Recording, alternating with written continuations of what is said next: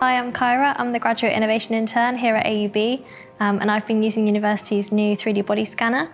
I've been using it for a project now, which I've been doing during my intern role here at AUB, looking at fashion and 3D fashion and how I can incorporate the 3D body scanner into my workflow. I'm Zoe de Boer and I'm a fashion model, which has made it even more exciting to be at AUB today, trialling the new Innovation Studios 3D body scanner.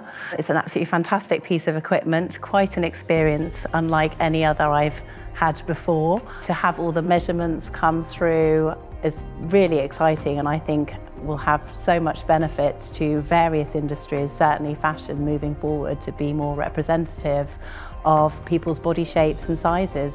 It's really great working with models, which I can create a digital version and implement this into programs like Clo3D to make custom avatars. It's really helping make the fashion industry and my work really diverse and able to work with models when they're not present as well, which, I mean, after COVID is a really great positive because people don't have to be there in person when I'm working to create custom garments for them.